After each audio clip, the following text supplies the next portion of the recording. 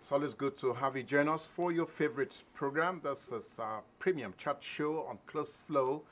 And every week we'll try to bring onto the screen, to bring to your homes or your offices or wherever you are all over the world, yet another distinguished Nigerian who is going to be sharing with us some experiences, some perceptions, some, well, as I always say, deep reflections on how the story of Nigeria can actually be retold.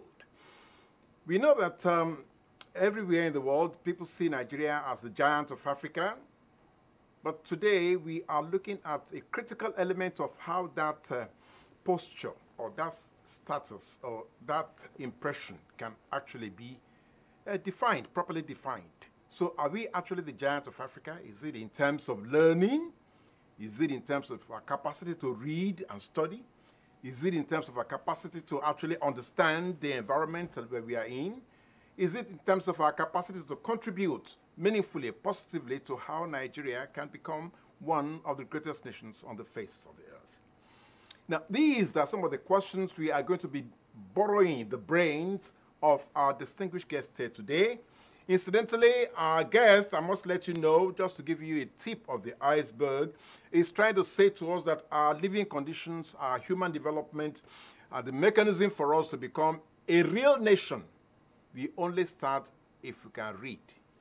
Now, if you don't know how to read, if you cannot read and write, if you cannot even, well, have a conversation, an intelligent conversation with your neighbor, then maybe the story of Nigeria is just not getting the right kickstarters. So we are now looking at how our guest, who actually, as the author of The Colors of Life, a devotional that she wrote to let us understand how life can become best and even more meaningful, more impactful if we apply ourselves as the Lord God has made us.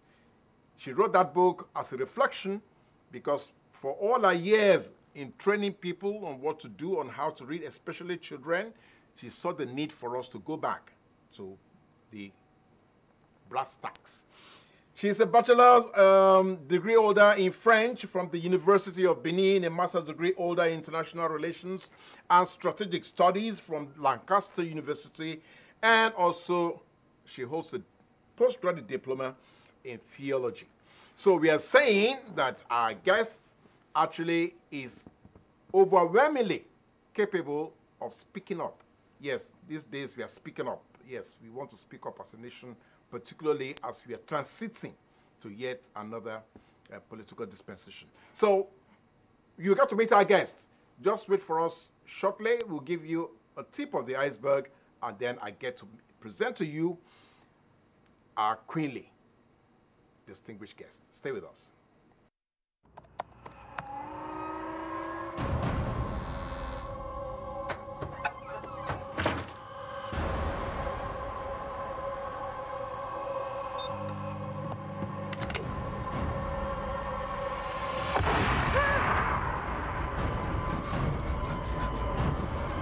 Experience unlimited super-fast internet access from Entel 4G.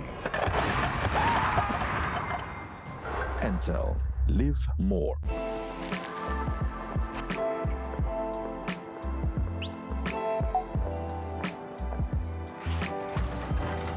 Hey, beautiful.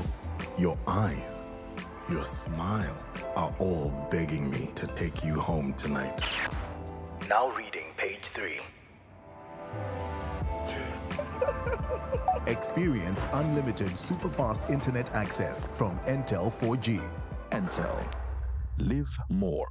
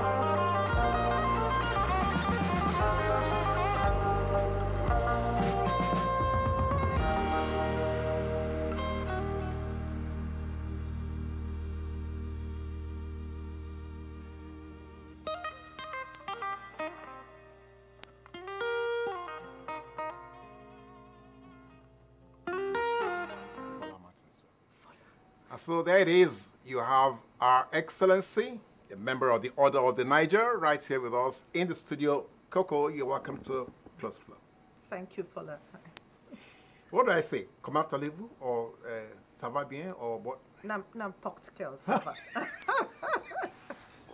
She's trying to send me back to the class. So I need to go and relearn all that again. You're welcome. Thank you very much. Now, Koko, how do we start it, really? How do I begin this with you?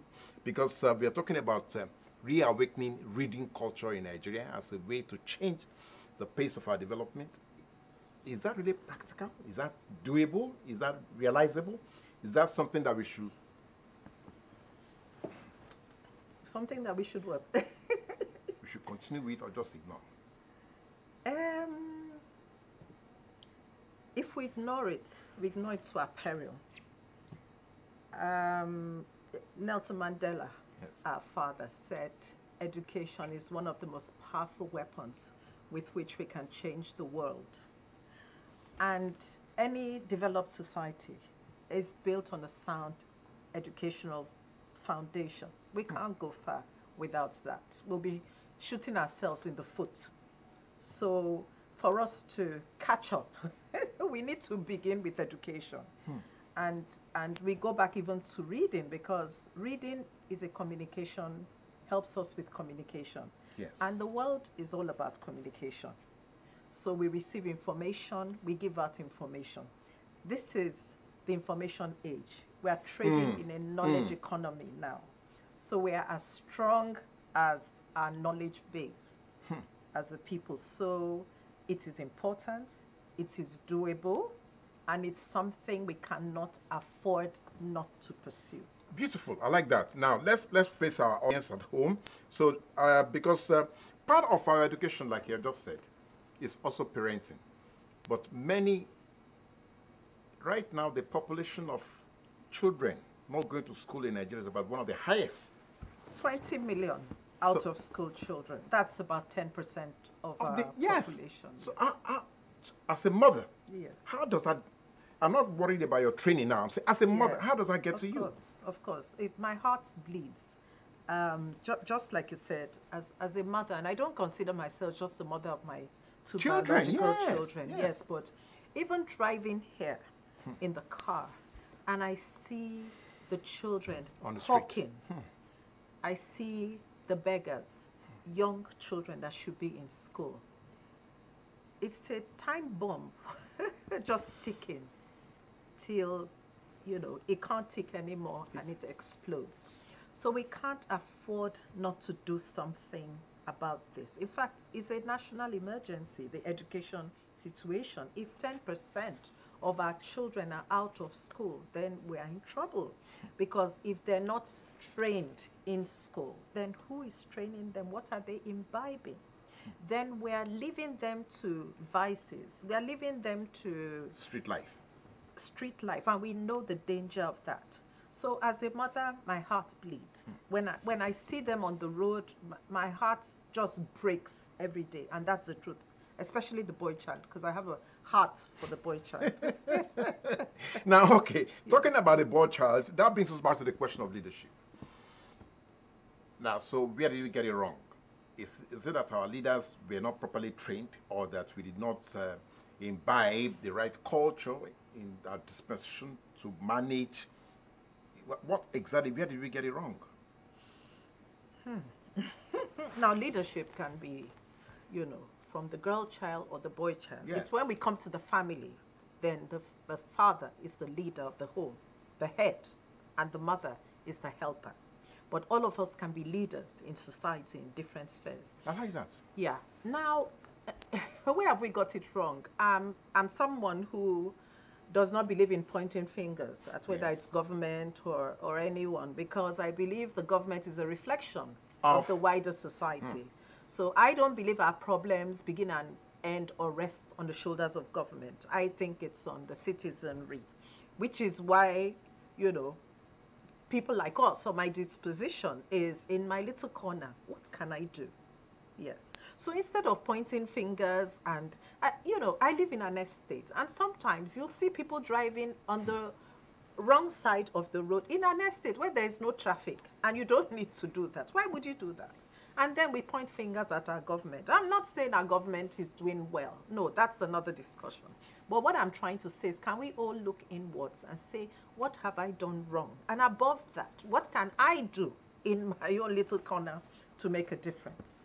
You know, and that is my heart. That's how I see things. That's how I started this work. Okay, you know, this foundation.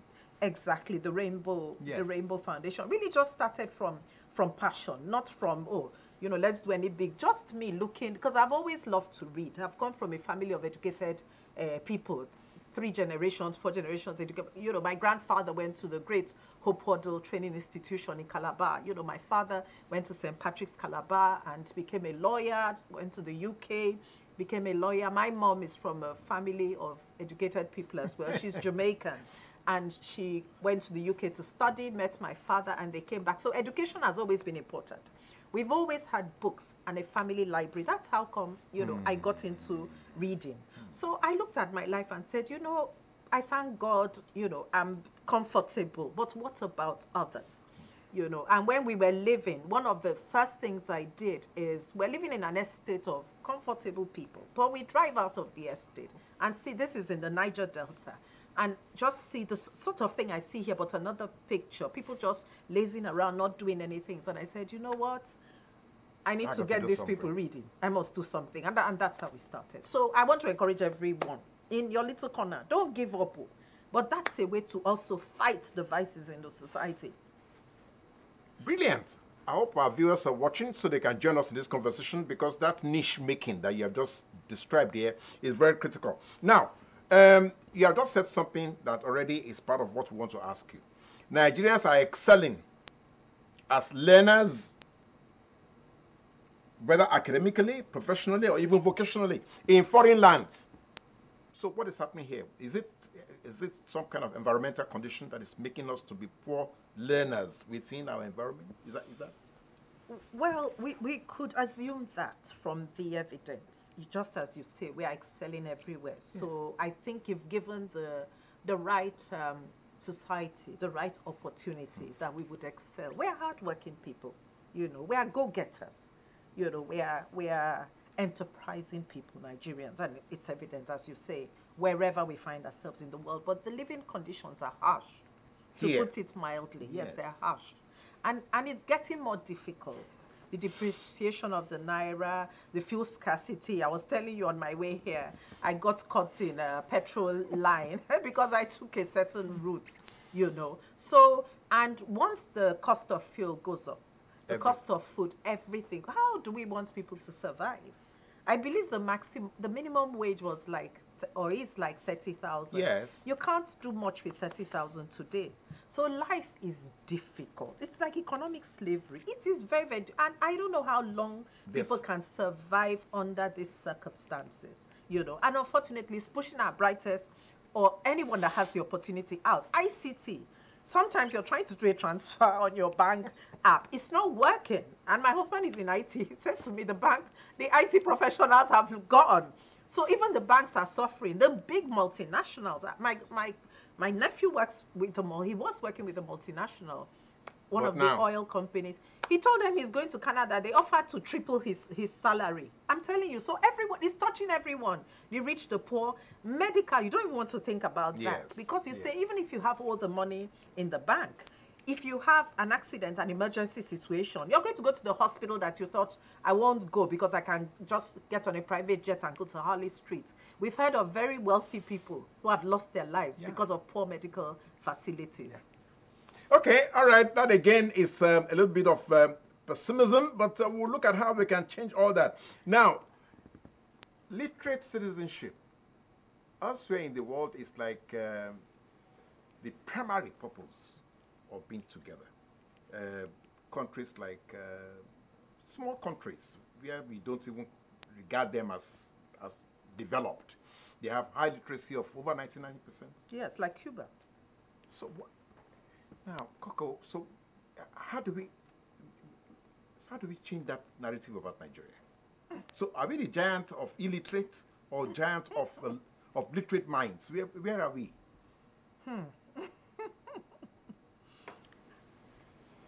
Priority, you know, I believe. Priority, sincerity of purpose, you know, integrity. Now, when we say we are prioritizing education and increase the budget allocation for education, it bothers me because I'm like, does this increase really translate to a better quality of education? Or are these funds going to be siphoned, you know, or not appropriated in the best interests of the citizenry? So sincerity of purpose is so important. Integrity. We won't go anywhere without integrity. You know, look at how do we get books into our educational system? Is it just because I know someone in the ministry and I'm guaranteed an income? Because if your book is accepted, then millions of children are forced to. What is the quality of that book? Yes. Are we accepting books on merit? Or is it just because who do you know? And you know, so we keep shooting ourselves in the foot. Integrity, sincerity of purpose. We need to return to that. What will we do for the good of the community, not just for ourselves? I can't say I'm isolated because I'm privileged and my children can, you know, you can send your children abroad and all that. What about all the other children? You know, I think Ubuntu, is that what they call it? The ideology. I think it's a word from one of the African countries. The ideology of moving with the crowd, moving together. We need to have more of that mindset. If not, we are not going anywhere. Okay, now how do we unlearn? Let's look at another typical example of what you're talking about now. Yes, Ubuntu, that's Swahili, but are we going to be together? That's a different question. Now, how do we unlearn this culture of impunity and entitlement that we see in the upper class, where everybody's like, well, it's my turn, it's our inheritance to be this. How do we unlearn that kind of mindset and culture? Yeah, it's very sad, you know, but I think that carrying everyone along, Ubuntu. Yes. Developing everyone, yes. Because I think it's out of fear. It's fear of, I don't want to be poor again. I want to be able to provide my own security because there's no social net for me. So you see everyone provides their electricity, water. Now you want to provide your own medical facility, your own road, everything. I think it's that. And it's a very short term, it's a very myopic view of life. Yes, because you may think you're fine, but unless everyone else is fine, you are not fine. If something happens to you, God forbid, you have an accident, you hit an Okada or so, all the Okadas will come and lynch you or something. I've heard stories that are real stories. Why? You've not lifted them up. They are angry, they are frustrated. To them, if you're in a decent car, you represent the elite that is oppressing them. So none of us, nobody's safe. The sooner we realize that, the better.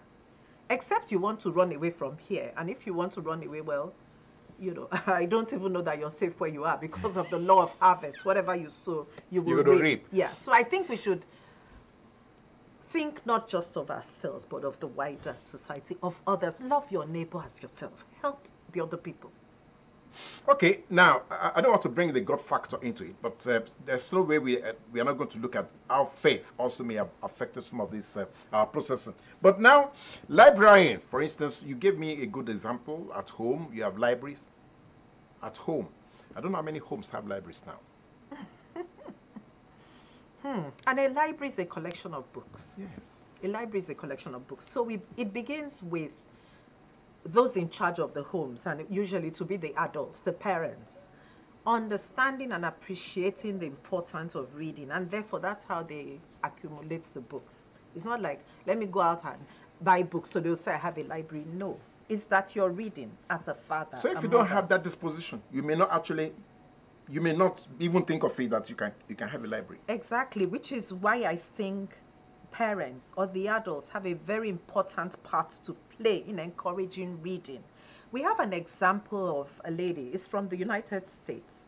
Ben Carson, the doctor, the great, you know, pediatrician, Ben Carson. His mother was illiterate. I love that example because you don't even have to be educated yourself, but if you understand the power of reading, then you can change the future of your children. So she was a single mom.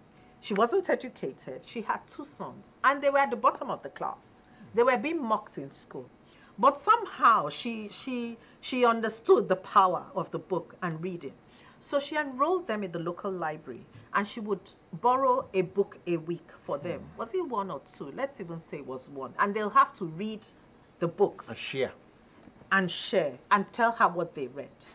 And soon, those children topped the class. And today we see who Ben Carson is. One of the most celebrated medical doctors in the world. He even ran for presidency, or he came out and put out himself for presidency of the United States of America. He's written several books. He's a celebrity now just because of reading. And recently at the book festival a few days ago, I also met a young man. He's publishing something called Kuda Kids, books for African children. Now, he went to school here, himself and his wife, but he tells me he did, I think, an MBA in Cambridge or so. And he said he just, you know, going out there, going to the best schools, and just discovered that, look, this place is not home. Home is Africa. So we better educate our children, you know, that wherever they are, to know what's going on the continent, because it's a... I'm getting to other waters. You see, once you get me started, what sort of books as well are our children reading?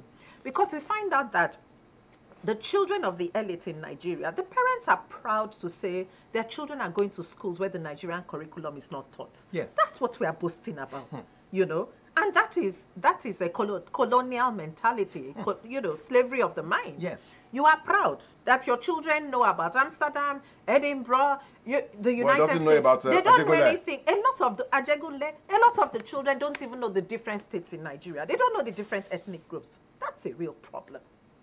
Holiday, we don't take them around Africa. We take them outside. So they don't, and then the ones that are now also going out are even more removed, far removed. Now, one of the ways, the good thing is that they go out there and they discover it's not home.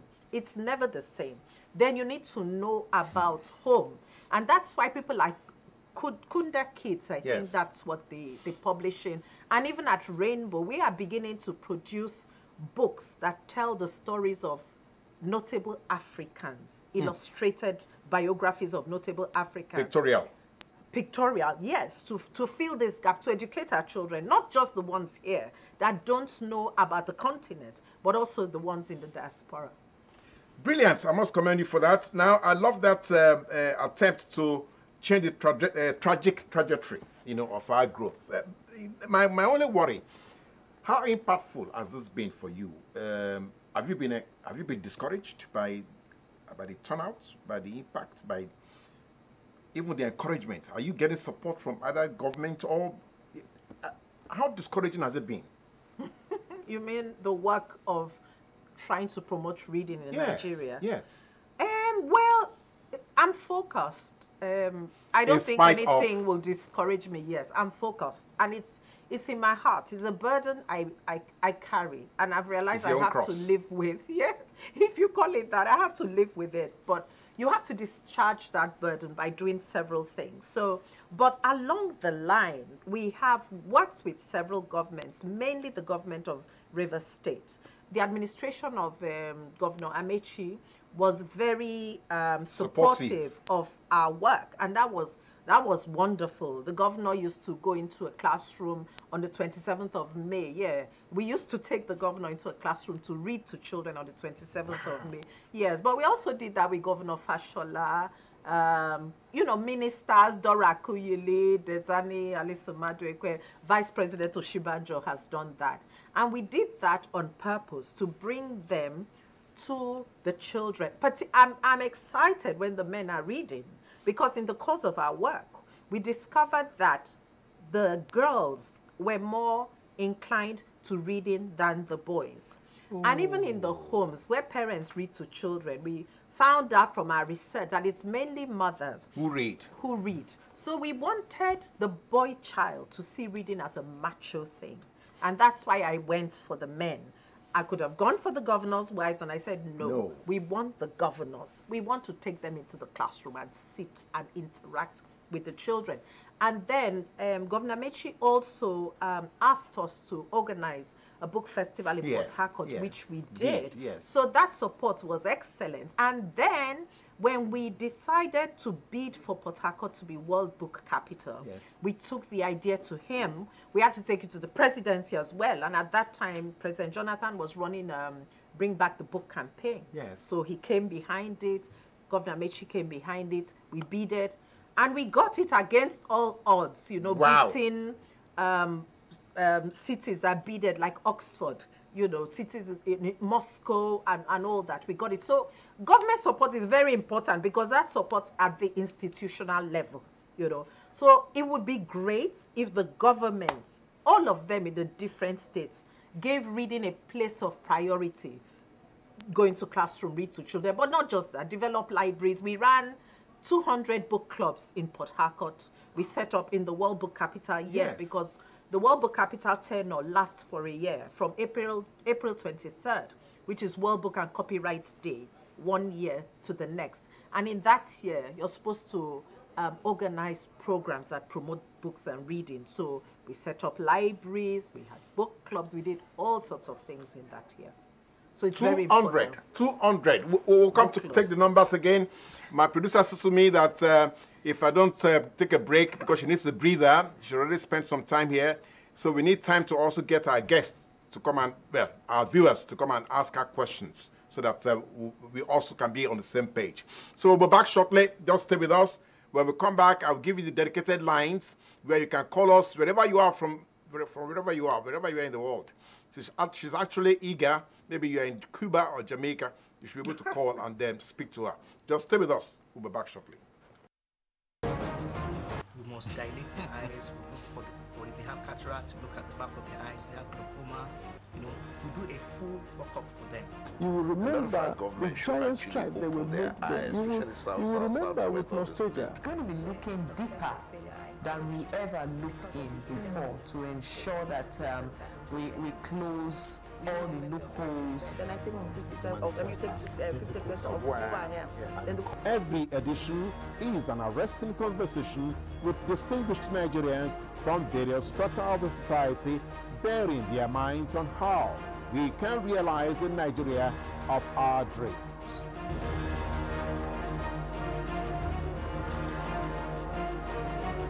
Join us live on Close Flow, Monday, every week here on NTA2 Lagos Network Centre. Close Flow. The conversation is about you. Thank you for staying with us. We still have Coco in the house, and she's quite raring to go to answer all your queries and your questions. So let me quickly give you the numbers for you to reach us and then ask her what she can do for you.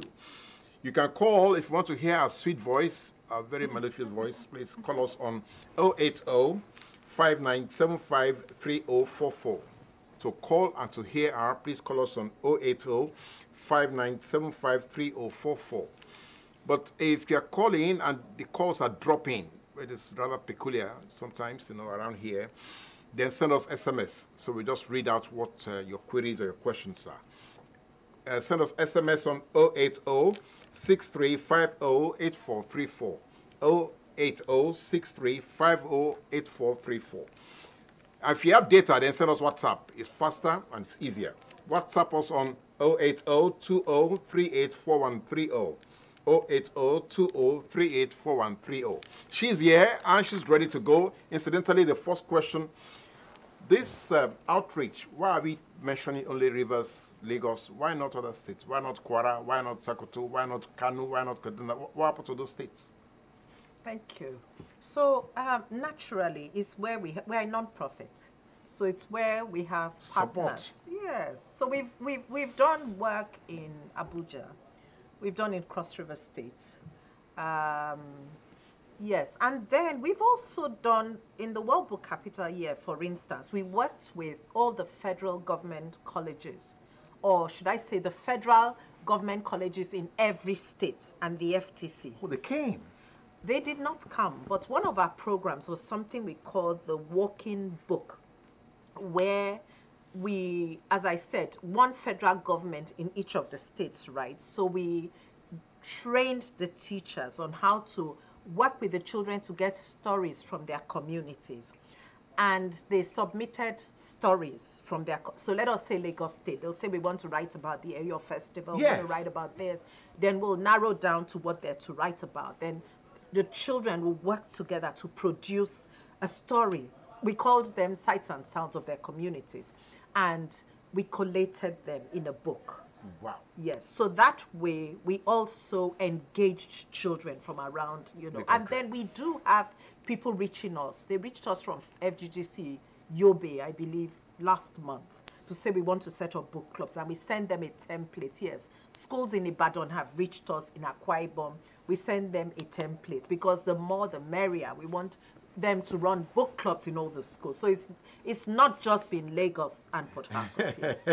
Okay, thank you for that, because some people are a little bit worried that Yes. maybe you are paying attention to the rich cities and not to everywhere in Nigeria. Yeah, all they have to do is to reach us. We'll be happy to, you know, assist Okay, them.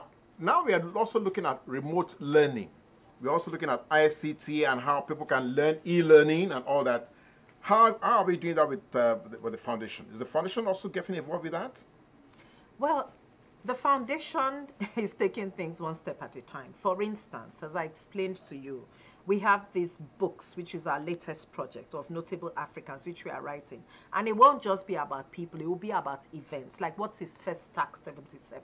You know, what is the Aba Women's Riot? What was it about? So those books are going to cover such Remarkable. stories. Yeah. Yeah. And we're going to have e-versions of those books as well, so that that's part of plugging into modern learning, because we can't run away from ICT. That's the way the world is going. So yes, the foundation would be embracing any modern tool that will help our work.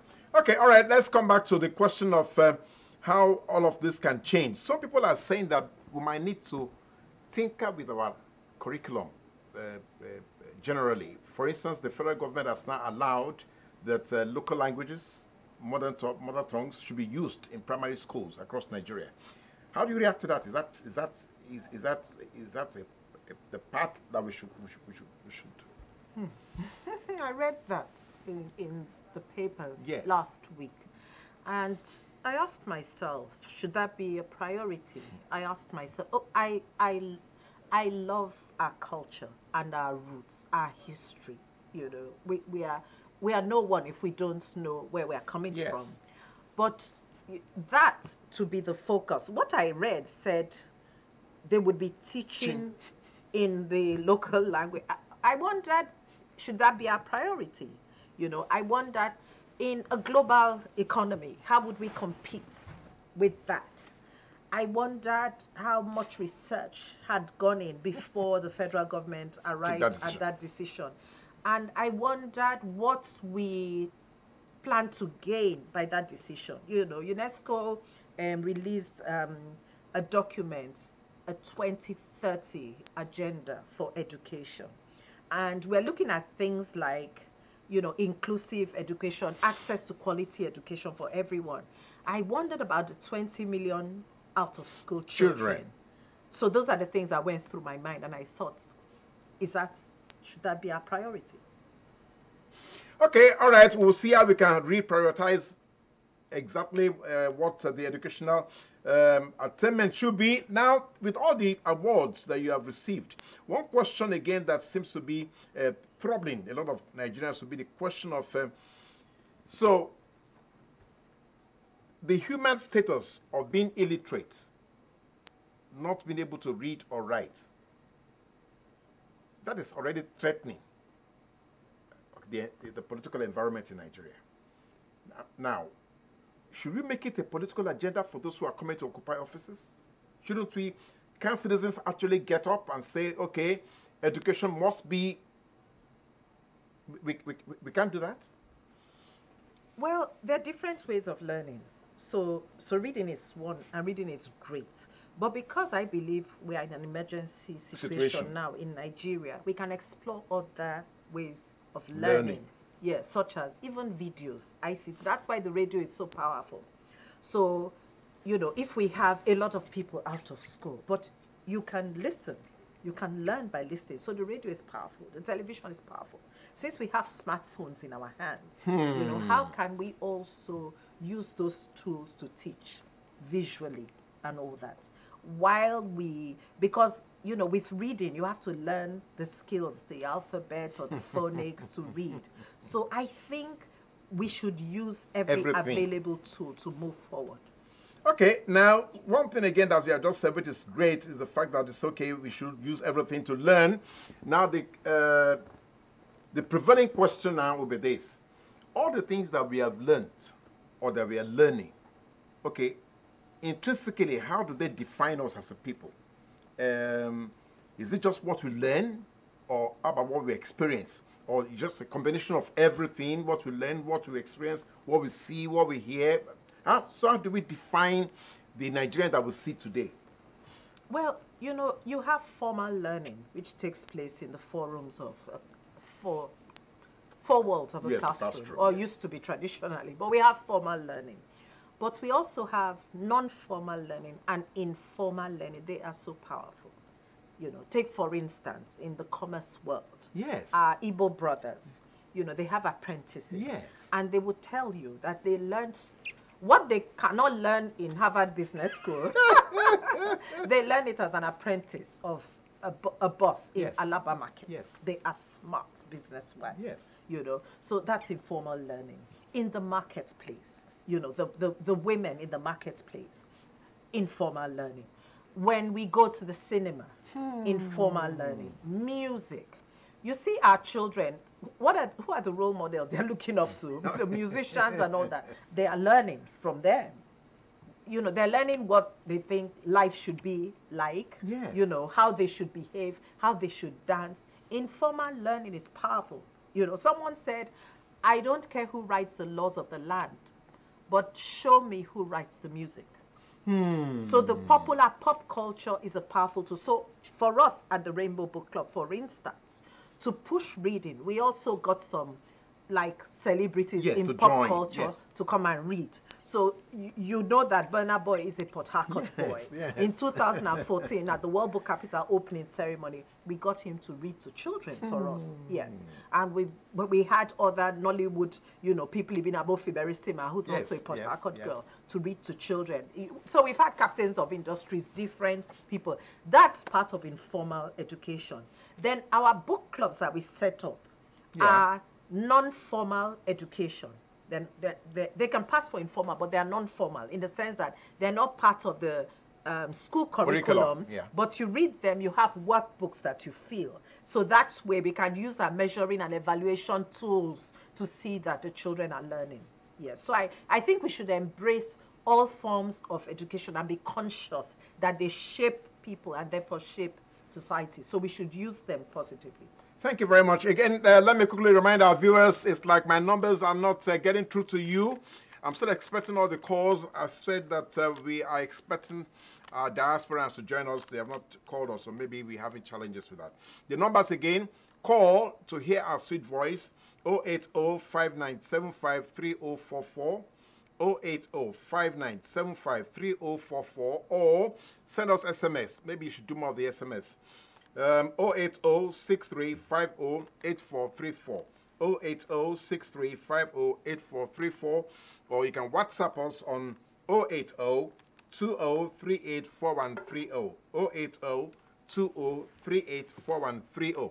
Let's get your own opinion on what she has said so far, how we need to embrace all that we have to learn and then define Nigeria or redefine Nigeria. Now, what do you think that differences in Nigeria, anytime we have differing opinions, it is prone to violence. We seem to let it escalate, and the next thing is becomes so confrontational. Why? Is that part of what we have learned? Perhaps, you know. But also, you know, when you develop the mind, you get to understand that we live in a diverse world. We are diverse. We have male, female. We have different races, you know, we have different gifts. So there would life is plural, you know, full of variety. So I think it's a perception thing. If we understand that we are all different, we should be tolerant with one another. Because we are all different. That's what you're saying. We are different. And people who have different opinions, that someone disagrees with you should not be something that should lead to violence. There should be understanding. And that's one of the reasons the United Nations was set up. You know, it says peace. Since peace or wars are constructed in the minds of men, yes. Therefore it is in the minds of people that we must construct peace. You know, so we should be tolerant. And it hangs on the golden rule to love your neighbor as yourself. So if you love someone, you won't get up and be violent simply because they're different from you or they disagree with you, you know. So we need to unlearn that. Okay. In your experience as an author, a motivator, and also the fact that you're an entrepreneur, Nigerians get so easily discouraged, particularly because of the environment. So what do you say to people, young people who are growing up, who today are facing challenges, and they're like, I mean, now we are reporting incidences of suicide in Nigeria. I mean, so how do we? I would say to them, don't give up. I know it's tough, and it may sound like you're just saying it, but challenges come to every human being. The rich, the poor. That's why you see suicide is not the preserve. In fact, it's usually people who are very highly placed. Yes. So we need you to understand that difficulties in life, everybody faces difficulties in life, you know. Before you take an extreme decision, reach out to someone. You know, I almost want to say, even you can reach out to me on my social media, send a message. I will pray if I can't do nothing else, you know. So I want to encourage, don't give up. Look for someone. There must be one person in the world you can talk to. 1 second, please. Yeah. This is, I can't get a name, but it says, please tell me more about the About Women Rally or Riot, if possible. If I can get the copy, thank you. Somebody wants to get a copy of the, well, you have not published yet. Have you? No. We're just saying the sort of interesting incidents in our history that we would want to talk about. Yes. So I would encourage the person to Google things on Google. When we are ready to write our book, we would then do the in-depth study, not just what is on Google, but books that have been written, you know, people that may have a grandmother that was part of it, you know. It was spearheaded, by a woman. So that's just one of the many wonderful stories. There was a similar situation in Ake, Abeokuta, with Fela's mom, you know. So some women have done incredible things, you know. Just like you're doing. Thank you. Okay, all right, now, Koko, something else that I also want to find out from you is this. Would you, from your experience, would you think that the high rate of illiteracy can be the reason for the underdevelopment of most of Africa? You think there is a direct correlation between the fact that we have such a high case of illiteracy and the way we are seen as underdeveloped? Do you see any correlation? I think so, absolutely. You know, because literacy opens up your mind, you know. Education empowers you. It enables you think. It enables you access information and analyze it and use it. You can use it negatively or positively. That's another different, level. yes. Yeah, but at least have that power so you're not left behind. Definitely, to your question. Okay, all right. We are still waiting for your calls to come in. I was saying to Koko earlier on that compared to Armenia and Mongolia, all these are small countries, even Cuba that you mentioned, we are looking at over 99% of them who have gone to school. Now for us, I want us to see how we can get onto the street with this your campaign, for instance, how we can actually nationalize it. That, okay, so the Rainbow program, yes, how can we get everybody to get a buy into it? Well, you know, I also always say that this work of getting a reading society is not the work of one person or one organization. We shouldn't look at it that way. Yes, so different people have different roles to play. Government has a part to play because that's at the institution level. For instance, I believe it's Government College Umuahia. Yes. That had a policy in the, must have been like the 40s or 50s, when people like Gabriel Okara were there. I believe Chinua Achebe. It churned out a lot of prominent writers, Elechi Amadi. I believe, is it Government College? I can't remember myself. Yes, but one of those, they had a policy that there was compulsory reading time every week, and you had to get books from the library and read. So people who did not study literature or English became prolific writers, you know. So that's where government comes in. For instance, in our weekly timetable, they can make it compulsory that we have 30 minutes library time. So government is there. The corporates are there. Corporates have a lot of money, you know, and they sponsor all sorts of things. That's why I'm talking about selfish interests, not looking at the good of the society. How about things that will really build the country, where you are making so much money? So we need corporates to prioritize their social education, responsibility, yes, and reading. It's not something that is not important. It's very important because they too suffer. I heard an MD of a big oil company once say that most of the Nigerian graduates are unemployable. Why are they unemployable? Because we are not plugging our resources into the things that matter. At the Rainbow Book Club, when we run the book clubs, our mantra is reading is fun, you know. Yeah, so we want to let people know it's not just cramming, because many times it's rote learning, you know, to pass exams. It's more than that. And if you understand that when you read, the world is open to you.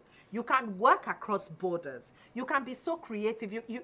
You are wanted in so many spheres. So the corporates have a place. The parents or the adults in the society need to encourage the children, you know, rather than putting expensive phones in their hands. Rather than you send them, I went to the hairdressers to get my hair done.